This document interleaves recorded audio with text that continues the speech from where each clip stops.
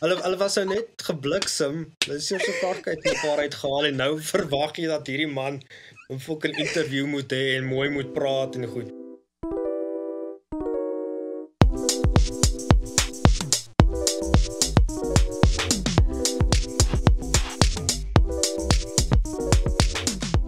Welkom terug by nog 'n episode van Afrikaanse Manne.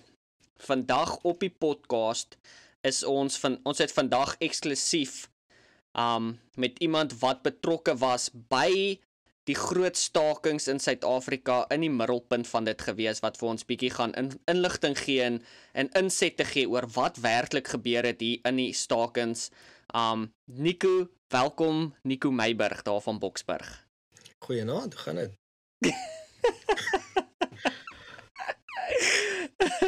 Niklas, is altyd lekker om jou op die podcast te hê. Ek weet my vreeslik snaaks want ek bynaam jou altyd Niklas en dan dink mense wat op die podcast luister, okay, dit is Niklas. So dan sê hulle altyd, kry bietjie vir Niklas op. Dit is eintlik Niklas, maar is fyn. Hoe gaan dit daai kant? Nee, dinge gaan great hierso. Ons is volstoom aan die gang. Ek dink so, ja, ek dink so. Julle dinge bietjie rustiger. Dinge is rustig, maar dis omdat niks in die nuus is nie, om eerlik te wees. Behalwe Trump. So. True, hier's baie nuus die kant. Wat weet jy van wat?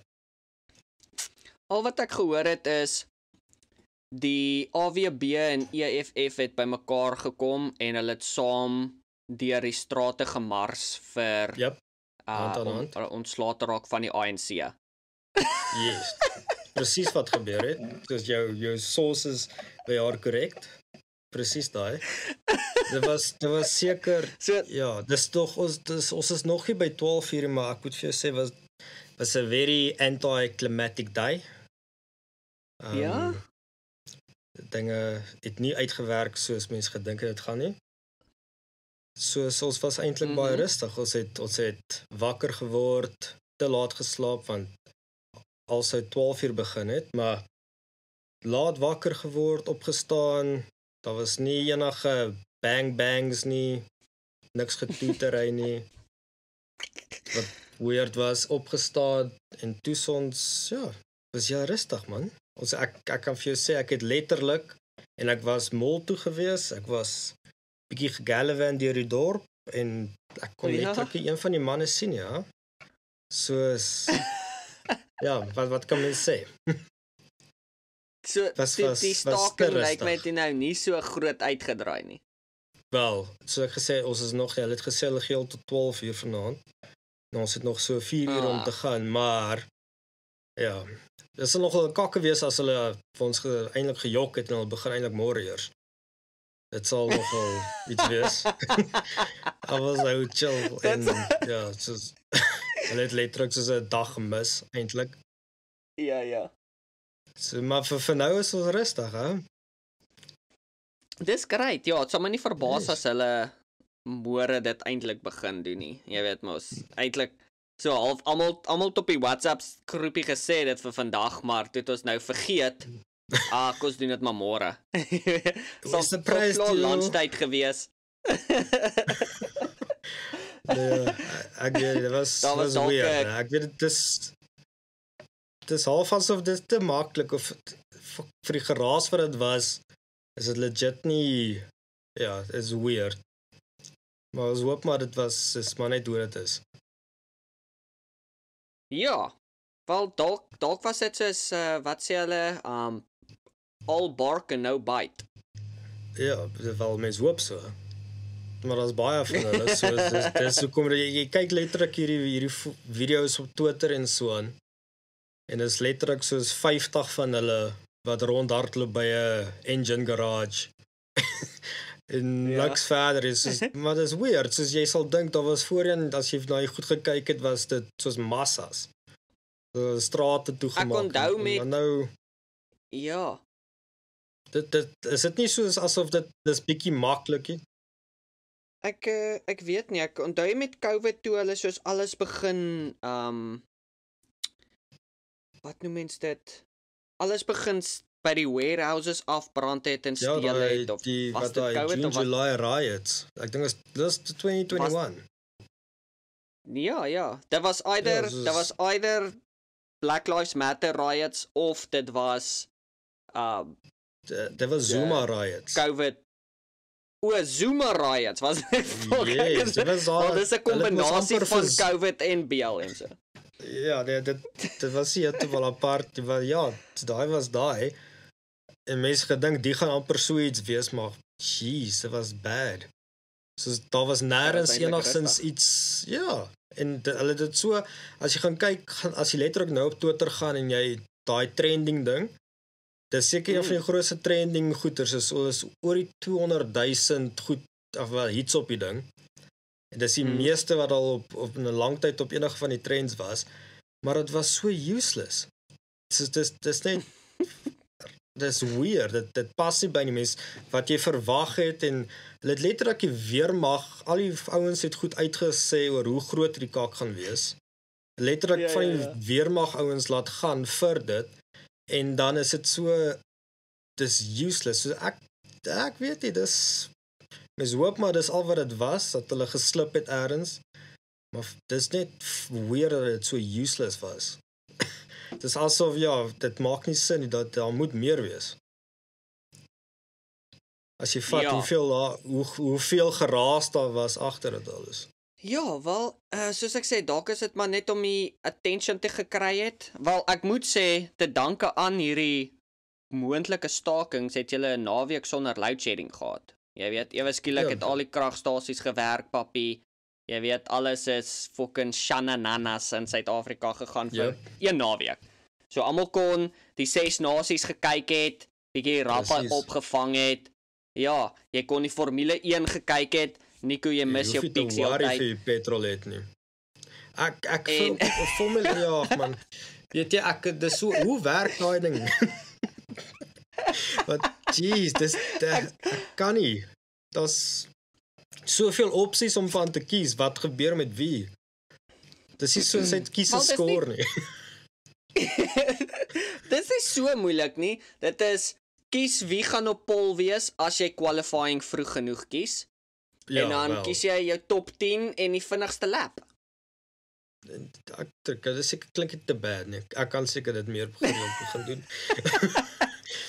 Ek lag net elke keer begin die Formule 1 en as jy op het, jy's die eerste piek as jy daar papie en is, jy weet, jy's daar so en dan die tweede piek is Nico gone. Jeez, ek weet. Selfs met die rugby, ek die 6 nasies ook ergens 'n ding gemis. Een naweek. Want hulle stuur vir my hoeveel e-mails om my te herinner, maar niks. Ek sal nie luister na die e-mails nie. Of die notifications, los het. En die wat op die 6 nasies was en die wat deel is van die Formule 1, weet jy kry 'n lekker e-mail met updates van my af waar ek 'n lekker persoonlike stukkie skryf. Dis pragtig. Ek het dit gelees, dis baie mooi. Dis net, jy weet, elke keer as ek klaar gelees het, weet ek bietjie meer. Voor die podcast begin het, is 'n bietjie gepraat oor WhatsApp groepies en jy weet Facebook groepies en al daai dinge. En soos jy weet, jy het gesê soos, Hugo, jy het altyd daai groepies begin en bla bla bla. En ek dink die rede hoekom ek is van jou af. En hy bestaan nog steeds, dink ek. Ek moet gaan check wat sy naam is. Maar dis letterlik die enigste groep wat ek het en dis een wat jy vir my gestuur het. Soos dis iets. So ek dink die rede hoekom ek dit begin het is wat ek wel altyd soos, jy weet, ietsie geskryf het of ietsie gedoen het of inligting gestuur het of fucking iets. Ek weet nie hoekom like ek het nie, ek's weird soos dit. So toe ek die Afrikaanse Manne se Superbru begin het, dis ek soos uiteindelik nou kan ek mense fucking forceer wat deel is wat dit om iets te lees wat ek skryf. Yes, niemand kan my spelling judge of enigiets sê. Dis ek wat dit uitsit.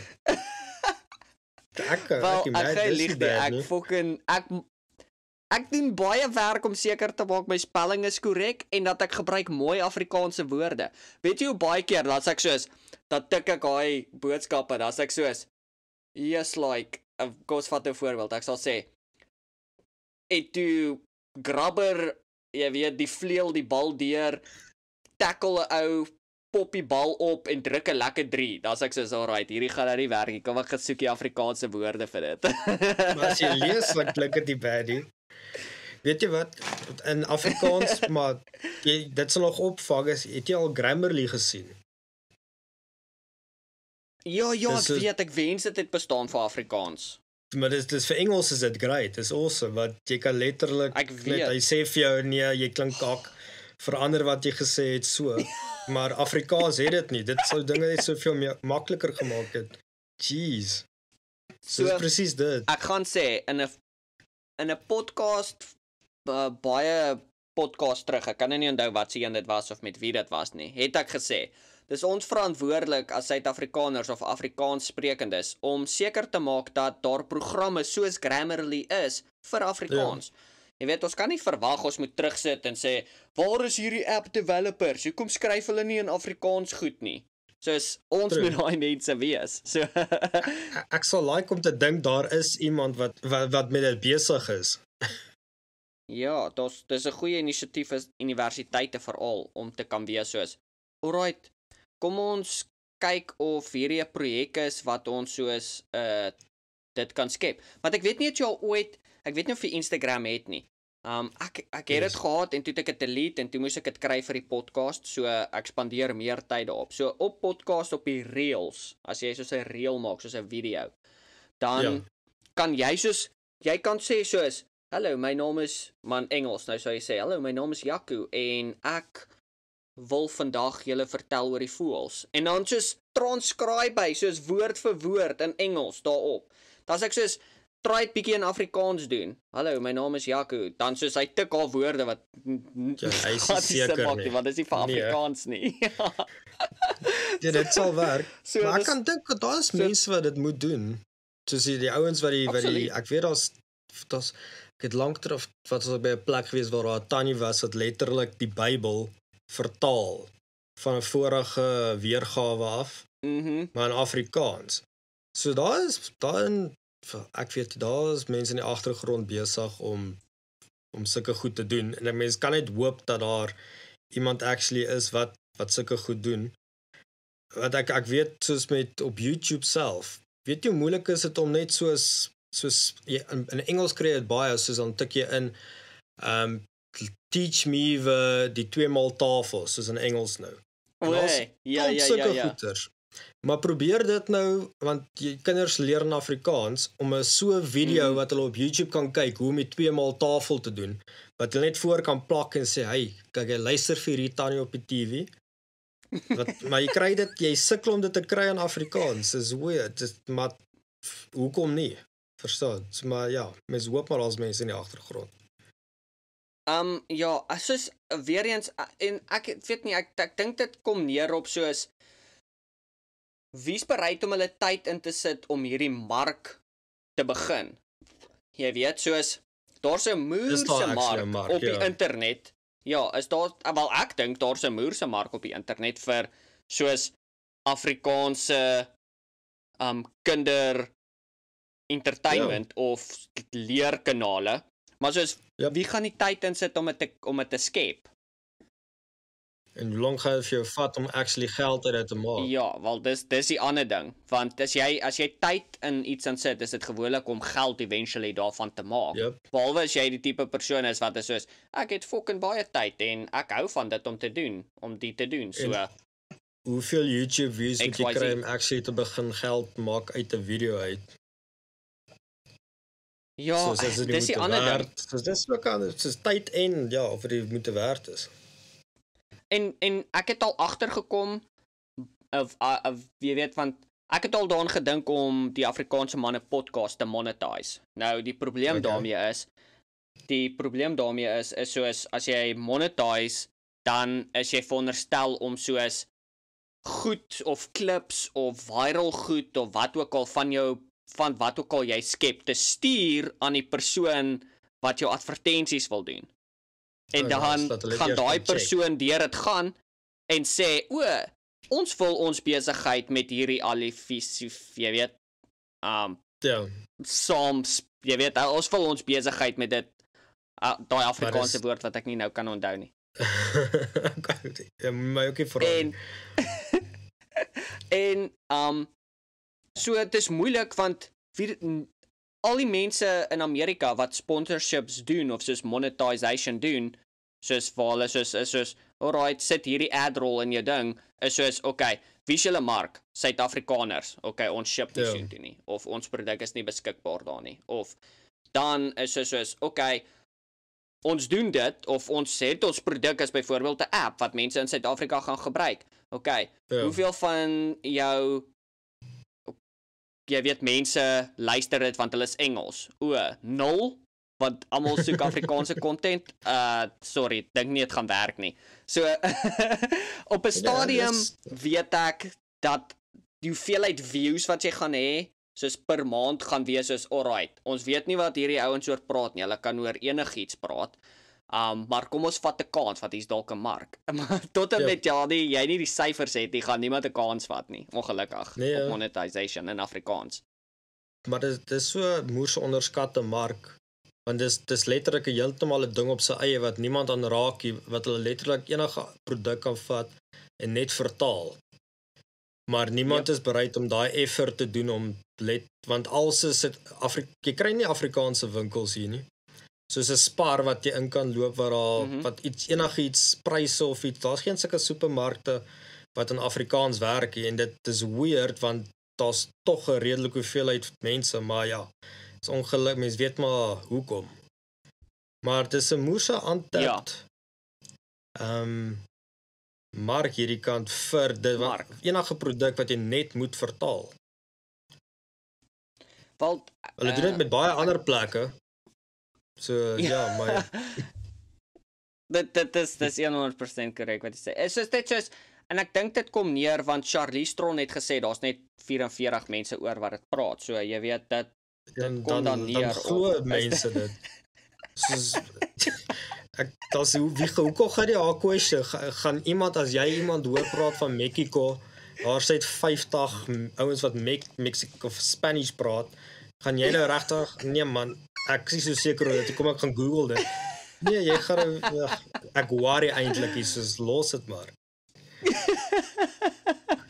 Ek weet, nee, ek maak altyd 'n joke daar, is my altyd lekker om 'n joke daar te maak. Dis net soos soos ek gesê het, soos daar is 'n groot mark daarvoor. En dit is dieselfde soos met die podcasting en musiek, soos dit is baie eenvoudig. As daar nie 'n mark daarvoor was nie, sou ons geen kunstenaars gehad het in Suid-Afrika nie. Want as daar nie 'n mark is vir Afrikaans nie. Goed. Ja, van hulle doen great. Ek het so rukkie terug het ek met Stefan Jansen gepraat wat op ons podcast was. En hy het gesê soos jy sal verbaas wees oor hoeveel mense Afrikaans luister in Europa. Ek weet soos Jack Parow gaan gereeld Amsterdam toe. Of al Holland. Wel, hy doen hulle doen nie net toere daar nie, hulle gaan Switserland toe, hulle gaan België, Germany, want daar is like hulle het hoe dit klink. Hulle hoor nie regtig oor die woorde nie. Hulle like nie die res van die liedjie. Dalk is dit, maar ek weet nie. Soos wat Stefan gesê het, daar is 'n subculture van mense wat van Afrikaanse musiek hou in Europa. Soos jy sal dit nie dink nie, maar dit is huge. Ek het ook al 'n paar songs geluister wat ek nie 'n klou het wat die ouens sê nie. Dit klink vir my glad nie bad nie wat ek soos luister. So ek weet letterlik nie wat hulle sê nie, maar ek hou van die liedjie. So ek kan dink jy kry ouens wat so voel Afrikaans. Onthou jy daai song wat uitgekom het van daai German ou Douta? Oh yes. Onthou daai rave club Douta song? Is die Bass Hunter of iets gewees? Wat? Nee, ek kan nie onthou wie dit was nie, maar soos ek het nooit geweet waar die liedjie gegaan het, want is jy onthou waarvan ek gepraat het, maar die liedjie gaan oor hulle wat actually Douta speel, soos die game. Was dit? Jy sal nie 'n klou hê nie, want wat weet ons? Maar dit was 'n huge song gewees, veral by die sokkies. Ja, wel, luister van daai ouens wat soos Parow saam, Parow en de Kraaien. Ek dink dit is 'n Hollandse groep. As jy van hulle goed luister, jy gaan dit nou obviously nou by die braai speel nie. Want mense gaan nie skeef kyk. Maar as jy nie so van hulle goed sê te baddie, jy sal dit waardeer. Maar dit is presies net, hulle pas perfek by Parow, so ja, dis nice. Ja. So ja, ek dink ons onderskat weer eens ek dink die mark van Afrikaans is baie groter as dit baie mense. En dan soos die groot ding wat mense ook vergeet is soos ons kyk altyd na 'n survey om te sê soos hoeveel mense praat Afrikaans in Suid-Afrika. Alright, elke jaar is dit minder en minder, maar hoekom? Want mense verlaat die land. Okay, so daai mense trek na ander lande toe, maar hulle is nog steeds Afrikaans. Yep. So moenie vergeet van die mense in die ander lande wat ja, daai Perth gedeelte, ek glo daar's ons plekke wat hulle selfs wel, dis hoe mense gepraat het, selfs winkels gehad het met sekere Suid-Afrikaanse produkte. So dis nice. Jy gaan dit buitekant kry, maar dis letterlik waar mense bly. Soos meer Europa se kant toe, dis ouens van daai kant wat die goed like. Ja. So anyways, wat ek wou gesê het is, so 'n paar episodes terug het ons gepraat met Podcast, is 'n ander Afrikaanse podcast show, en François daarop het vir my gesê, het jy geweet in Italië is daar soos 'n dorp of 'n groep mense wat soos 100% Afrikaans is van Suid-Afrika oorspronklik, wat in Italië bly as Italianers, maar hulle praat Afrikaans. In Italië? Ja, in Italië. Dis nie 'n bad plek om te wees nie. Ek dink nie so nie, ek dink daai's paradise. Jeez, hoe groot is die dorpie? Ek weet nie, ek moet eintlik meer gaan navorsing doen en bietjie meer oplees daaroor, maar die ding wat ek heeltyd wonder is, hoe het Afrikaans by hulle ge-evolve oor die laaste 100 jaar? Jy weet, soos, toe hulle soontoe getrek het. Van wanneer af is hulle daar? Ek dink vanaf die Anglo-Boereoorlog. Jeez. Ja, so wat praat ons van het, 1902. So, ja, so as jy dink soos hoe baie Afrikaans verskil van die 1900s tot en met nou, wat het daar gebeur? Hulle sit, dink jy as jy op hulle YouTube ingaan, gaan hulle soos liedjies van Kardern op hê? Dink jy hulle luister Afrikaanse soos original Afrikaanse musiek die kant? Ek weet nie, dit is 'n blerrie goeie vraag. Dis nog gedaai soos om te weet. Ek glo as jy Afrikaans praat, gaan jy die naaste ding aan dit probeer soek en dan kry jy maar die original hierso waar hy is. Yes, maar sien, dis my ding, dis wat ek gewonder het, want soos, as jy na ons Afrikaans vandag luister, die groot ding is, ek dink as jy met iemand sou gepraat het uit 1901, jy weet wat gebore is in 1860s. Ja, julle mag mekaar en jy praat met hom, exactly, soos, ja, hy gaan wees soos, bro, wat se fucking taal praat jy dan nou? Julle gaan weet wat julle wil reggekry, hoe julle daar gekom het, is jy nie seker nie. So, nou my vraag is, want ons het baie van Afrikaans het verslang met Engels. Okay? Ja. So, het Afrikaans dalk in Italië verslang met Spaans? Is my vraag. Wel, Italiaans wou. Ja, of Italiaans, sorry. Ek glo so. Dit kan nie anders, jy gaan 'n bietjie van sulke mixes inkry. Ja, so my vraag is, ons praat Engels en Afrikaans, so dis hoekom hulle mix. Daarso as jy Afrikaans en Italiaans draai en dalk 'n bietjie Engels by, gaan jy daarso 'n combo kry.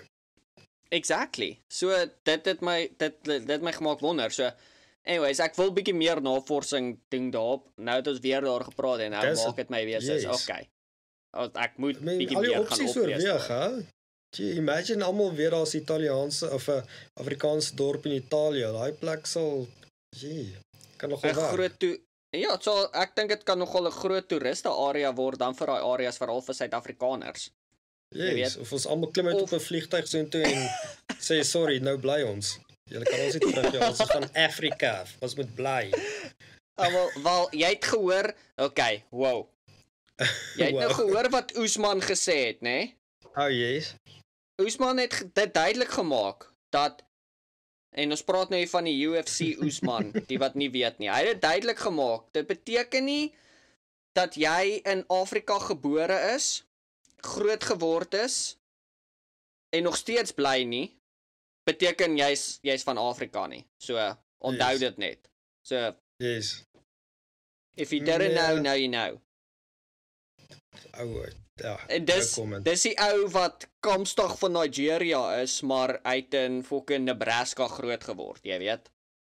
Afrika is volk Selfdoubt. groot. Het jy al daai ding gesien wat hulle sê as jy na 'n atlas kyk, Ja, dan is die size van die kontinente is nie akkuraat op die goed nie, want alles Amerika in verhouding met al die ander plekke lyk redelik groterig. Groot. Maar as jy as jy die werklike kaart kyk, is Afrika by verre jou grootste kontinent. Nou weet jy wat, Afrika is fucking groot. Ek glo as kan plan maak, hè. Ja, al wat ek probeer sê is dat ek's bly Oesman het op sy gat gekry weer eens deur Edwards hierdie naweek. Dis al. Ja, ek het glad nie vir Edwards geken nie tot hy dit gedoen het en ja, nou hy's 'n meneer. Ja, Oesman kan nou huis toe gaan, terug na Nigeria toe en nou wat ook al hy wil gaan doen, daar kan hy gaan doen. Jy weet, hy sal nou seker nie. Maar soos die ding wat my kwaad maak is en jy sien dit so baie. Okay, dit maak my seker nie kwaad nie, maar die ding is soos jy is gebore in Nigeria en toe jy 8 maande oud is, het jou familie getrek Amerika toe. So jou hele lewe word jy groot in Amerika. Nou is jy soos, ek's nie in Amerika nie, ek's 'n Nigerian. So jy het al meer American water deur jou stelsel, nee. Das ek soos, bro, soos, maar, en in dieselfde asem, as jy gebore is in Afrika, maar jy's wit, volgens Oesman, dan is jy nie 'n Afrika nie. Right? Ja. Daai ou is die grootste rasis, nê, in die UFC. Dis hoekom ek hom nie kan vat nie. En ja, hy daarom 'n bietjie pak slaag gekry, soos dit help. Maar ek het nooit 'n probleem met die ou gehad nie. Ek het nog altyd. Hoe is dit? Want hy's nog altyd rassistiese kak. Nog altyd. Ja. As hy just teen 'n wit ou gefight het, as hy soos, that white boy can't beat me. Nou toe hy teen Edwards verloor het, toe sê hy soos, I'm just happy it's one of my brothers. Toe sê ek soos, bra, soos, verskoon net jouself vir een oomblik. Want ek mag dalk in daai octagon klim en jou fucking scissor kick onder die nek gee. Ja, sy weakness, soft spot. Al wat hy nou gemaak doen het is, hy het my gemaak UFC 3 download, of 4, wat ook al die nuwe een is, en het soos, iemand vat soos kakheid om uit geluksel op die game. op die game. Sy hele liggaam is rooi, ek hou aan. Jy kan daarso op daai game kan jy mixed weights gaan, so jy kan 'n match speel tussen heavyweights en jou lightweights. So ja, dis dit jou. So jy kan best believe it, man. Ek kom vir jou, Bill. Ja, dit was onnodig, man. Jeez. So, partykeer is daar sulke goedjies soos dit wat my soos bietjie ontstel. Maar oor die algemeen, baie happy. Ek smaak vir Driekus in die UFC. Hy sê partykeer weird goed. Nee, man, dit is net want jy kyk hom van jou kant af, so jy's en daar's nie baie van ons daar's nie baie Suid-Afrikaners wat daarso op daai level kom nie. So dis altyd weird van fuck, jy's nou daar, check wat jy fucking sê dit net op die regte manier. Maar weet jy wat, jy worry nooit so oor die ander ouens wat kak praat daar, sorry. Hulle was nou net gebliksem, hulle is so kak uit mekaar uitgehaal en nou verwag jy dat hierdie man 'n fucking interview moet hê en mooi moet praat en goed. Imagine. Dit is presies, daar's ek altyd soos, okay, wow, ek sou nou nie dit gesê het nie, maar okay, Driekus, ek bedoel niks teen hom nie, jy weet, soos, Want ek You weet nie be wat you, sal ek op man. daai oomblik doen nie. As iemand Joe Precies. Rogan druk daar 'n mic in my gesig. So, hoe het jy gevoel oor die Hoe was fight? dit? Ja, Jy ek weet nie, fucking blur nog. Is jy seker is Joe Rogan nog? Wie- Jy sien net 'n helder kop wat skyn hier voor jou. Ek proe nog bietjie bloed. En Jy ruik dit.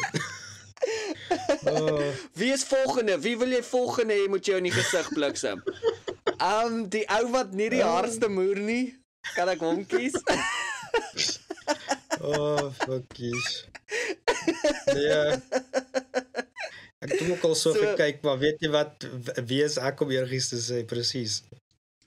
Dude, presies, ek weet, jy weet, ek sê dit ook, ek kan niks sê nie, want as ek soos een nou in die gesig kry, gaan ek nie eens kan chat soos wat hy chat in 'n interview. Nee, jy wil nie. Met die kamera, die hele fucking wêreld kyk vir jou. Imagine hy jou regtig net bietjie te hard gebliksem en verstaan, jy wil nie met niemand praat eintlik nie, dit was kak. Bly die fight verby. Ek wil net nog huis toe. Dit was nie lekker nie. Nee. Dis hoe ek geld maak, man. Fok, jy regtig gewees hè. Shit. Ja, ek weet. Wat imagine dit is ja. Dit is jou talent wat jy, maar dit is hoe jy geld maak. Jy klim in 'n kruit saam met ander fokker ouens wat jou net wil heeltyd doodbliksem. En dis hoe jy as aan 'n van die dag dis hoe jy paycheck kry, chom. Ja. Dit is wat jy in die gesig lekker, skop maar en terms and conditions apply. Ek weet jou, hier is die ding, right? Het jy al soos verby 'n koffietafel geloop en dan kap jou shin net teen die koffietafel? Yep. Weet jy hoe seer is dit nou? Dan lê jy daar op die bank. Fuck. Dan kry jy daai ouens in die UFC en daai ou skop met force jou shin af. En dan sê jy soos, nee, dis lekker hierso. Wat hulle oefen met ouens wat hulle met besemstokke op die bene moer. Dis hoe hulle oefen, soos dis nee, jy is 'n ander tipe bees. Jy is 'n ander tipe bees as jy dit doen. Ek laat dit om te kyk, maar weet jy, is 'n ander game daai. Nee, absoluut. Maar okay, so gepraat van ander games. Wel, ons moes nou al 'n rukkie terug hieroor gepraat het, maar ons is nou hier, so nou gaan ons hieroor praat. Hoe voel jy oor die hele Ronaldo en Man United storie? Jeez, weet enigiemand nog wie Ronaldo is? Ek volg hom. Dit is so tube-stil. Dit is weet jy wat, ek is nie meer altyd Man United was my span gewees as iemand my vra as jy sokker kyk. Dan sê jy van okay, pivot, dis nou maar ek het eendag dit gesê en toe van toe af is dit. En so elke nou en dan voel ek skuldig omdat ek sê ek support hierdie span en dan kyk ek nou maar, dan drag ek myself deur een van hulle fucking games en dan kan ek net maar sê ja, ek is 'n Man United supporter, maar weet jy, ek het actually toe hulle vir Ronaldo gekry het ek actually soos uit my pad het gegaan om 'n paar van hierdie games te kyk. En dit was lekker en toe maak hulle baie lelik met hom en toe sê ek net van weet julle wat? Nou gaan ek vir niemand sê ek support julle meer nie. So ja, hulle nie man, hulle is dis sad om hulle vang net kak aan. En nou arme Ronaldo met al sy geld moet nou in die woestyn gaan sokker speel. Want hulle kan hom nie handle. Dis verskriklik om $260 miljoen 'n jaar te maak. Verskriklik. Maar jy moet heeldag na die sandkasteeltjies kyk en goed, soos is dit moeite werd? Ek dink so ja. Dis het glaskastele wat in jou oë skyn en woestyn. Ek weet die 260 mil lyk vir my baie mooi deur daai glaskastele na woestyn, jy weet. Hulle het seker aircons, soos ja, true. Nee, ek het al 'n paar van sy wedstryde gekyk wat hy daai kant gespeel het. Hy doen nie so goed nie. Hy speel so 'n paar games dan doen hy goed en dan ander games speel hy nie te great nie. Maar jy weet, moet hom love daai kant, hè? Jy kan nie verwag hy moet die top beste speler vir daai span wees en sy support is hondkak nie, jy weet. Soos, al wat hy daar is om goals te score. Hy kan nie soos die goalkeeper se werk doen of defending werk doen of vir homself kansse maak nie. So, maar dis soos as Dan Carter vir die Cheetahs kom speel het in die karretjie, verstaan? Dis dis hoe jy daai moet dis basies hoe dit is. Exactly. Daai is 'n perfekte voorbeeld. Imagine daai combo. Yes. Dis also ook net woestyn en net dis Bloemfontein so is 'n bietjie warm. Daar's 'n paar geboue wat blink, maar verder is dit maar ek Daai wel dit is so, is fucking warm daar. Maar dit is wat jy sê. Ja, wel, ek weet nie. Jy weet op die ander kant is ook soos ek voel soos Man United het gedink hulle bring Ronaldo in, nie om soos hulle het vir Marcus Rashford wat ek dink is een van die beste, jy weet, strikers wat daar is op die oomblik, behalwe vir Haaland, maar soos hy's top-notch klas striker, nog jonk, baie potensiaal. So, ek het gevoel Ronaldo het in die span ingekom om van sy kennis of van sy knowledge of wat ook al, hoe hy goed doen, oor te dra aan soos 'n Marcus Rashford. En hy was soos onder die indruk soos, nee, ek gaan Marcus Rashford wees. Ek is hier om... Hy baie jerseys verkoop. Ja, wel, fuck, ek wil nie eers weet hoeveel geld Man United gemaak het, net deur goed gebrande Ronaldo goed te verkoop het. So ek dink hulle het sy paycheck opgemaak daar. Ek weet, dit kon... Nee, absoluut kon hulle dit gedoen het. Maar wat ek nou wou gesê het is, ek dink soos, daar was die groot risie tussen hulle gewees, was soos, Ronaldo wou meer speeltyd gehad het, want hy's op die einde van sy karier. Allegedly. Nee, maar hy is. Soos, as jy vat, hoe oud sy okay, hier is 'n voorbeeld. 38, nee? Kan dit wees? Hoe oud sy? Ja, 38. Ja, 38. So, kom ons sê, hy speel nog vir 4 jaar. Kom ons sê, hy speel tot op 42. Soos, hy wil nog, ek voel soos hy wil nog rekords opgesit het, hy wou soos nog goeie goed gedoen het, en Man United was meer soos, nee, ons wil nie eintlik dit hê nie, ons wil hê wat Zlatan doen vir AC Milan, moet jy kom doen vir Man United. Dis 'n coaching player. Dis wat ek gevoel het. Ja, soos, as jy vat vir Zlatan by AC Milan, obviously.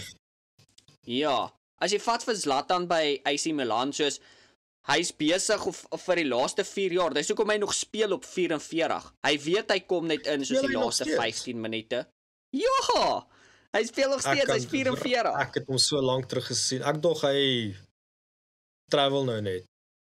Nee, hy speel vir AC Milan nog.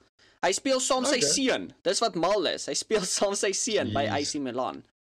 En maar hy het daai rol gevat waar soos hy dra sy kennis oor, soos hy leer daai nuwe generasie oor, soos wat het hom so goed gemaak. Jy weet, wat om te doen in hierdie omstandighede. Maar ek dink Ronaldo was nog soos, ek wil rekords doen.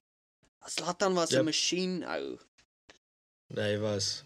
Ja, sy interviews. Die manier hoe hy praat. Ou, is die beste. Sy hele personality, werk. Ja, kyk, jy gaan 'n sokkerfan moet wees op die stadion om die gesprek te gevolg het, maar ja, jy weet, dan wil ek net ook een ding sê, is Liverpool het ook nie beste seisoen hierdie jaar nie, ek wil nie eens eintlik daaroor praat nie, ons is uit alles uit. Is hulle 6de? Of Arsenal is nog steeds eerste, nee? Ja, solank hulle eerste bly, is ek happy, solank Man City dit net nie weer wen nie. Ek is so oor Man City nie. Dit is nie snaaks nie. Maar, ja, Arsenal is nog eerste. Is 'n ander bliksem, hè? Hy is Voltou. Haaland is Voltou. Ek het nou net het ek 'n stat gesien van hom wat hulle gesê het, soos hoeveel wedstryde dit gevat het vir elke speler in die Champions League om 50 goals of 100 goals te score. Was 100. Ja. So, en wys hulle soos elkeen, Haaland, 35. En dan soos die naaste aan hom, soos Messi, 72. Dis ek soos, what? Ja, ek sien net die highlights as die opskrifte Haaland hat-trick of sweets, maar dan het hulle so 7-0 gewen en hy het 'n hat-trick. Sê dit van ek gaan nie eers bodder nie. Dit is te veel. Dit is nou met die vorige Champions League wedstryd waar hy 5 goals geskor het. 5 in een game. Is dit die een wat hy 5 uit die 7 uitdalk? Sweets, yes. Dit is zoiets ridiculous. Ja. Ek van, ag nee man, kan nie wees. Een van hierdie YouTube jokes. Wat hulle die headings, net om jou soos clickbait. Ja, clickbait. Dan kyk jy dan is die premiership of iets. Soos ja. Jet page. Ja. So, dis wat daaraan gaan. Ja, so ek dink dit is... En dis, ek volg het eers, ek sien dit net raak. Exactly. So, there's Arsenal, Man City, Tottenham, nee, ek lieg nie Tottenham nie. Iemand anderste, dan, nee, ek lieg, so, Arsenal, Man City, Man United, Tottenham, en, Liverpool. Maar Liverpool kan nou dalk klaar wees, hulle kan onder Newcastle hê. So, lyk nie goed nie, ou. Weet jy wanneer gee ek aandag aan sokker? Ek gee aandag aan sokker slegs as ek soos 'n FIFA game speel. Soos dan speel ek 'n tournament met 'n span en dan sal ek actually soos ek speel nou die game, so ek kan net sowel maar 'n bietjie aandag gee. Ek het myself gevind as ek die game begin speel, dan kyk ek so 'n paar game sokker, maar dit gaan vanaf verby. Soos ja, vir daai dinge. Ek weet nie, soos ons het met ons subscripsies hierso soos 'n Netflix een, maar dis nie Netflix nie, ons het Hulu en ons het Peacock. En met dit kry jy soos al die sokker, soos legit. Ons het Bundesliga wat fucking niemand kyk nie. En ons het die Premier League, Champions League en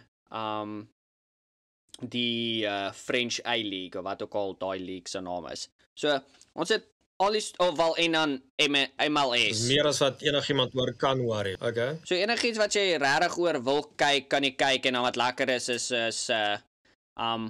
dis nogal 'n cool ding, elke keer is daar soos die World Cup ook, met die World Cup, FIFA World Cup, dan soos maak hulle dit verniet op die local TV beskikbaar. So, jy hoef nie eens 'n subskripsie iewers te hê of soos TV te hê wat jy voor betaal, jy kan nog steeds al dis kyk. So dit was nogal lekker geweest soos met die World Cup en daai goed om dit te kon gekyk het. Maar ek kan ook dink julle time zone so hulle, want baie van daai games is baie laat hier. So julle vang dit dalk soos laatmiddag, soos ook sharp. Ja, so meeste van die games, soos gewoonlik as ek 'n Liverpool game moet kyk van die Premier League, dan is dit either soos 7:00 die oggend of dis soos of dis soos 2:00 die middag. Dis soos iewers daar. Dan het baie keer soos games hier 9:00, 10:00 die aand. Yes. En dan is daar tog nog iets wat jy kan kyk terwyl jy in die slaap raak. Ja. So as sokker jy nie so excite nie. Presies, nee, dis great background music. Ja, maar ek so opgewonde want er is so baie sport hierdie jaar wat kom. Jy weet, die 6 nasies was befok goed geweest hierdie jaar. Ek love die 6 nasies. Dis altyd een van die top goed om te kyk, en dan die World Cup hierdie jaar. Italië, Italië het ek het hulle gelike, hulle het bietjie van die trein af gebliks op die einde, maar hulle het lekker begin. Ek weet nie, die laaste wedstryd teen Skotland het hulle goed ook gedoen. Nou, jy weet, hulle het nie buitensporig verloor. Maar Skotland het daai amper game teen hulself verloor. Ja, Skotland het partykeer gespeel soos hulle vooroor gespeel het, nee. Wel, ek dink hulle het geweet hulle kanse is verby. Jy weet, daai eerste 2 games van Skotland was wild. Jos. Dit was vir my elke keer soos naweek na naweek, soos Skotland was soos ek moet daai game kyk. Ek kon dit nie geskiet. Hulle moes net vir Wallis gestamp het. As hulle Wallis gestamp het, dan was dit baie... Want hulle het mos teen Wallis verloor het, nie? Nee, hulle het teen Ierland en Frans verloor. Het hulle Wallis Wallis was die heel eerste game. Ja, hulle gestamp, was die heel eerste game. Nou, oké, dan het ek het verkeerd. Ja, want hulle het ergens hulle het so goed gedoen en toe. Toe sit in Ierland. Toe speel hulle eerste game teen Ierland. en dis toe hulle verloor en toe die tweede wedstryd teen Frans het hulle ook verloor. Maar het gaan 'n lekker World Cup wees. Dit gaan.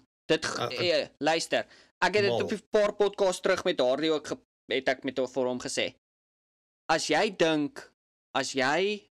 'n All Black ondersteuner is, right, en jy dink julle gaan dit vat hierdie jaar.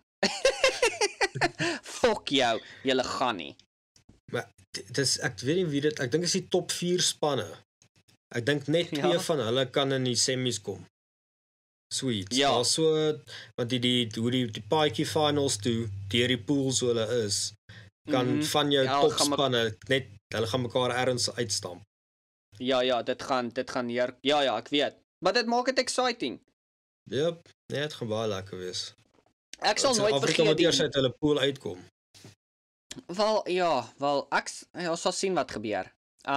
Ek moet sê, wat ek wil gesê, ek sal nooit vergeet nie, die heel eerste rugby World Cup wat ek ooit gekyk het, wat ek in belang gestel het, wat soos 'n indruk op my gelos het, was dit die 2009 wat ons gewen het? 2007. Ja. Yes. 2007. Okay, was die 2007. Ja. Toe was dit ons was Bloemfontein toe een aand. Okay. Saam met julle.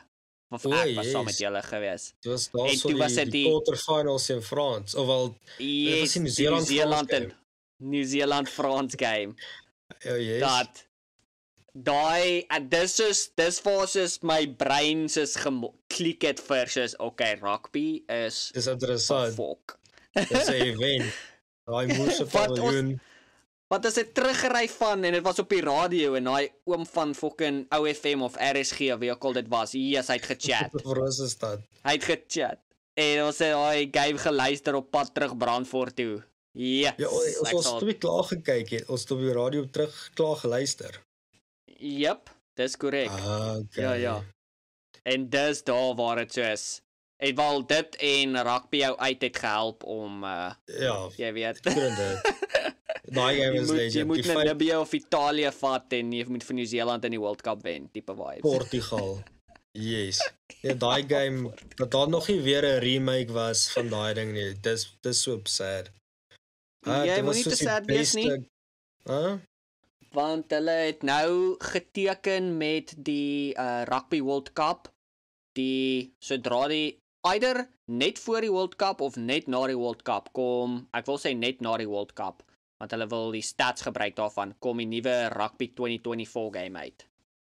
Maar deur wie? Dis die ding, want daar het al 'n paar ouens getry. Dit is die company wat die cricket 2020 maak. Soos daai Big Ant. Big Ant, dit kan werk. Ja. Want hulle mannetjies en hulle is betrokke daarbey. Physics op daai goed is great. Ja, so en hulle het die Franse Liga se spelers geteken. Hulle het die ULC se spelers geteken. So al die Engelandse spanne met die Suid-Afrikaanse spanne wat daar speel is included. Hulle is besig in die proses om die Super Rugby te teken. Hulle het nog 'n ander ding ook geteken, soos groep spanne wat hulle geteken het. So en dan al die spelers van die World Cup is klaar geteken. Nice. So jy gaan cool stats kry, daar gaan baie spanne wees. Ek's moerse excited om dit uiteindelik te speel. Ek sien as jy net vat hoeveel ure het daai vorige 2008 ure en ja, dit is ridiculous. Dude, ek wel en remote, hoeveel remotes het gekak. Nee, so ek het my PlayStation stick het gegooi as gevolg van daai game. En toe ek nie meer 'n PlayStation is, soos ja. Ek sal nie vergeet nie. Ek het rugby, dit was either rugby jou uit of dit was Brian Lara cricket 2007. Right? Okay, yes. Ek het daai game stikkend gespeel en ek het geoefen en ek was baas van daai game, ou. Baas. Die ure wat ek in daai game ingesit het, unbelievable. Toe kom kuier Zandrey by my, ou, nê? Toe sê hy soos, kom speel bietjie daai Brian Lara game hou. Toe sê ek soos, shot, ek teen jou, bra. Toe wen hy my, vir die heel eerste keer wat hy die fucking game speel. Toe gooi ek my remote uit, toe fucking breek ek my Brian Lara CD hou. Toe is Brian Lara cricket verby hou. Jeez. Ja, daai was ook lekker, ja. Maar dat jy so kwaad kan raak vir 'n game.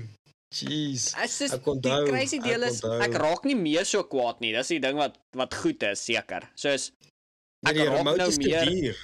Jy kan nie 'n remote net fucking gooi nie. Al wil jy hoe graag. Dit en soos, ek dink ek raak net meer frustreerd, so dan sou ek net soos, kom ek speel net iets wat my nie frustreerd maak nie. Presies, nie self, ek het eers daai high on life. Ek is nog in die middel van die fucking game, maar daar sit 'n level, wat ek stel nie belang fucking ding te wen nie, ek sit so oor dit. Los my uit, ek wil nie fucking verder speel nie. Dis met die 3 fucking boeties, broers. Ja, wat hulle nou op die finals level, wat hulle daai jy rond bounce met hulle al 3 saam. Fuck dit. Ek gaan nie so sukkel nie. Ek speel dit so elke nou en dan, want dit is 'n fucking nice game. En dan kry ek dit myself van as ek 2 keer gefrek het, en hulle lag vir my, dan is ek van fuck julle, dan speel ek iets anders. So weet jy wat gebeur het met my daai game? So ek het hom klaar gemaak. Daai is nie die moeilikste battle nie, die laaste boss is, maar daai is 'n moeilike een, maar weet jy wat het gebeur? Ek het hulle doodgemaak die eerste keer, soos, no problem. Nee, toe is daar 'n glitch in die game, en ek kon nie, soos die goed collect, wat as jy hulle doodmaak, collect nie, so toe moes ek restart, en toe, oh shit, fucking, is ek soos, elke keer af vrek ek, dan is ek soos, hoe de fuck het ek het gedoen die eerste keer? Yep. Nee, soos, precies, dan kom jy so naby, en dan gebeur iets, en die vorige, dan next time, dan vrek jy dadelik. Ja, dis ek soos, what the hell?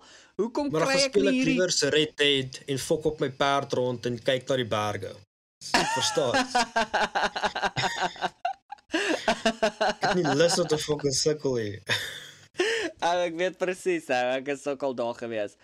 Maar, ja, daar's baie games van ons verlede. Ek het nou onlangs, of eintlik vanoggend, nee, gisteroggend, toe, ek het hierdie kakgewoonte wat ek doen, is soos, ek staan, my alarm gaan 4:30 af, dan staan ek op, en dan fucking doen ek my oggendbesigheid, en dan maak ek vir my koppie koffie, en dan, ek gaan gewoonlik gym toe net voor 5, so, dan sit ek voor die TV, dan kyk ek YouTube, want YouTube is my gunsteling ding in die wêreld, en toe is daar iemand wat soos Fable Anniversary gespeel het, maar soos hulle exploit, soos gebruik al die exploits, en het my net teruggevat na soos hoe erg ons daai fucking game gespeel het toe ons op skool was, toe daarin uitgekom het. Maar as jy daai tyd gespeel het teenoor hoe jy dit nou speel, voel dit vir jou dieselfde? Daai tyd was dit so, ek weet nie hoekom nie, maar dit voel so asof jy baie meer immersed was daai tyd as nou. Jy was soos, jouself so in daai plek ingelewe. Soos, ja, en ek het dit nog gevind met baie goed, soos, as ek terugdink aan soos skoolse dae, jy weet hoeveel ure ons voor 'n rekenaar gesit het. Ja. Soos, fok, dit was baie. Ek kan nie glo hoeveel ure dit was nie. Yes. Nee, ek bly daar's nie iets soos wat vir my nou wys hoeveel ure jy spandeer. 'n app wat jy terug kan gaan en jou history gaan check, time spent. Ja. Want as ek dit nou doen, soos nou dat ek gaming, of sodat ek 'n game speel, dan soos, is ek heeltyd bewus van hoeveel ure ek spandeer, wat ek soos ander kak met my lewe kan doen.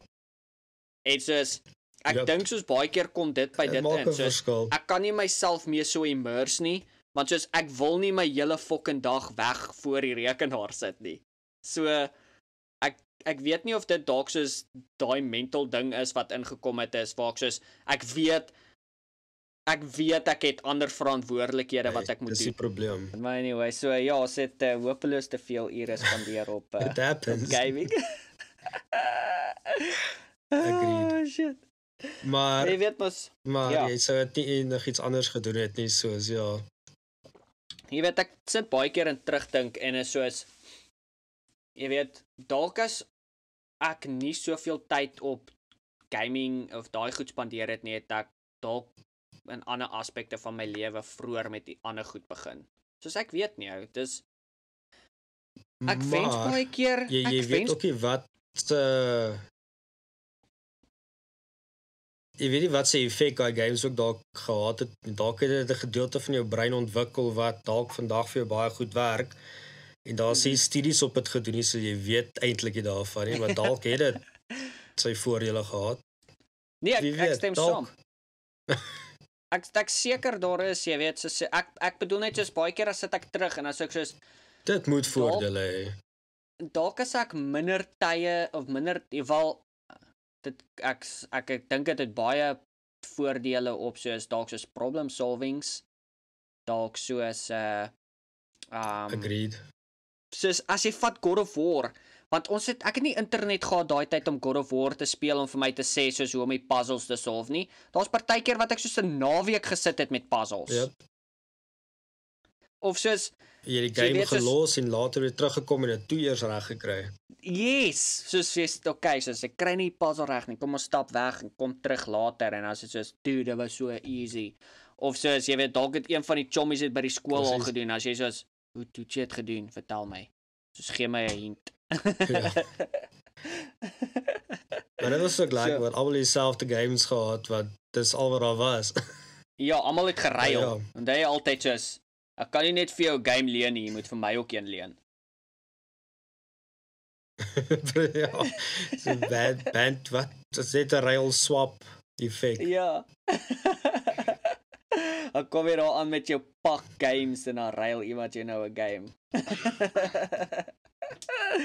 Oh, Goeie bro, dit tye. was dit was Ja, ek anderste tye. Ek dink daar's tog positives, hè, so jy sê. Ja, dis lekker. Die Ja. demos. Ja, of soos as jy 'n sekere manier jou remote se goed druk en dan kry jy soos 'n side quest game wat jy kan speel. Ek weet nie of jy onthou met Ratchet and Clank dan jy Sly. Wat was daai raccoon wat jy as gespeel het. weet nie Ek of jy was weet baie wat sleg hulle met cheats op PlayStation. So dit was 'n Ratchet and Clank game, ek's amper seker. As jy soos 'n sekere as jy voor jy start klik of jy weet soos daar's daai menu oppoep en jy druk start, dan druk jy hierdie sequence van knoppies in. Ek kan nie onthou wat was nie. Driehoekie X op af Okay. af op wat ook al. Dan pop die side soos nie 'n side game nie, maar soos 'n heeltemal 'n ander game op. Wat hulle soos 'n demo van gemaak het wat hulle in die game included. Wat die game se naam was soos Okay. Sly Thief of so iets, maar jy was basies hierdie raccoon wat soos in museums ingebreek het. Ekskuus, en soos goed gesteel het. So ja, heeltemal anders te tye gewees. Ek weet dit was cool goed soos dit. Ek onthou daar was iets gewees, maar ek kan nie presies daai onthou nie. Ja. Nou So, ons dis het toch wel soveel cool. ons het soveel games gespeel, ons het soveel mense kwaad gemaak. Familielede soos jou sussie Janke toe ons haar golf karakter gecreate het. Ek weet nie van daai Dit raak mens raak attached, hè. Mens raak aggressief. Dis die Nee, ek crazy onthou. deel is Was dit die Barbie ding? nee, so ons het sy wou saam met ons PGA golf gespeel het. En toe ons soos okay, omdat Yes, ek en jy 'n karakter vir onsself gecreate het, toe wil sy een vir haar create. Toe sê ons nee, ons gaan dit doen. Maar toe create ons soos hierdie fucking lelike vet fucking ding en toe huil sy Ek daar, onthou. toe sy daar na jou maale toe. Hulle het my so lelik gemaak en blablabla. Jeez, dis baie nice vir ons. Ons was fucked up gewees. Nee. En Janke was die Precies, cool jeez, een gewees. Oh man. Ja, dit is jeez. Ek onthou net daar was so Barbie game gewees met 'n perd. Ja. Wat jy ook dis is letterlik 'n legit Barbie game wat jy 'n perd het en dan kan jy die perd basies customize so jy vandag in Red Dead 'n perd kan customize. Soos imagine ek het dit gespeel juis vir dit, dit is 'n cowboy ding, maar die toss-up is 'n Barbie game. So ek onthou ook ek het hulle perde gecustomize en gemaak soos ek wil. So ja. Oh, Wees raak kwaad. Ja, daar was baie sulke goed wat ja, daai space game wat jy so gespeel het, nê. Wat jy Space Rangers. Oh yes. Dit was Space Rangers. Jy het hopeloos te veel ure op daai ding spandeer. Agreed, en dis soos die basicste game, dis so strategy, maar dit was, weet jy hoe lekker was dit? Ja, ek weet. Ja, dit was goeie tye, goeie games, slegte graphics, maar so bad. Ek weet nie of dit met jou ook gebeur nie, jy onthou die graphics soveel anderste as wat jy actually die game weer dan oopmaak en speel as jy die graphics. Soos as ek terugdink aan Brian Lara cricket. Soveel beter gewees daai tyd. As ek terugdink aan Brian Lara cricket, dan was ek kan presies die persoon uitken in daai game deur die graphics. Maar ek kyk jy nou dat dit as jy daai fok is definitief nie. Het hulle vierkantige koppe. As hulle gesigte nie aansien dan sal jy weghardloop. Dit is sketchy goed. Nee, ek weet presies. Oh shit. Ja, onthou jy Jonah Lowe rugby, daai ou rugby. Ek onthou ek het tog ons het gespeel en toe nooit weer nie en ek soek dit die heeltyd en toe ek dit nou die dag weer kry. Dit is so pixelated. Jeez, maar dit was so 'n lekker game gewees daai tyd. Ek sal nie vergeet ons het rugby jou uit heavy gespeel op die PlayStation en toe breek jy mos jou PlayStation. Toe kan ons nou nie meer rugby jou uit op jou PlayStation nie. Toe het jy rugby 2004 op jou rekenaar. En ek kan onthou daai dag toe ek al instap en jy dit Joel, toe sê ek soos, goeie fok, die graphics is kak. Dit was soveel slegter. Ja, ek onthou daai mannetjies is scary. Ja. Dit was net toe hulle begin die goed regkry van pixelated na half 3D toe, soos daai crossover games. Bietjie sketchy. Van 2D na 3D. Maar ja, daai tyd was dit awesome, jeez. O ja, nee, was les. Ja, daai was 'n rowwe transition, maar dit was worth it. Ja, maar luister Boet, ons gaan hierdie episode hier moet afsluit. Ons is wel oor 'n uur hierso. Stem saam. Dankie vir dit. Ek wil vir jou sê baie dankie dat jy 'n bietjie tyd gemaak het daar op jou vakansiedag om met ons te kon gesels het hierso. Valt ons met my te kon gesels het. Op die shut-on day. Op die shut-on day, net so. Vir die wat nog nie weet nie, ons het 'n Facebook, ons het 'n Instagram, gaan gooi ons 'n follow, gaan gooi ons 'n like, ons post gereeld daarop. As jy nog nie weet nie, in ons show notes het ek 'n boek van die maand. Is my gunsteling boek vir daai maand. Dit kan jou dalk interesseer. Dis goeie boeke, trust my. Ek het hulle almal al geluister of gelees, either way. Ons het 'n Formule 1 Superbru wat as jy nou nog nie gejoin het nie, as jy 'n paar naweke agter. Maar jy kan dit nog maak, hou. Jy weet nooit. As jy op Pix insit, kan jy dit nog maak. Ons gaan 'n World Cup. Ja, ons gaan 'n World Cup Rugby World Cup Superbru hê. Sodra dit uitkom, dan gaan ons lekker invite stuur en ons gaan lekker groot event maak. En ja. Niklas, baie dankie vir die episode. Ek waardeer. There we go. Dankie man. Alrighty. Tot 'n volgende een. Lekker aand vir jou. Bye.